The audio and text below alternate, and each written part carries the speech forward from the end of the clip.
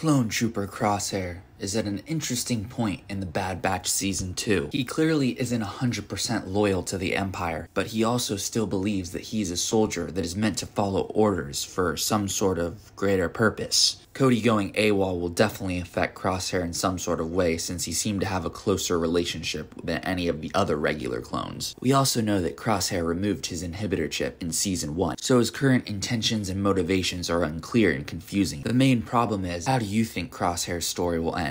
At this point, he's killed too many people and done too many horrific things for the Empire to really be redeemable or rejoin the Bad Batch in the end of the series. I'm assuming he'll most likely die redeeming himself or sacrificing himself for something good.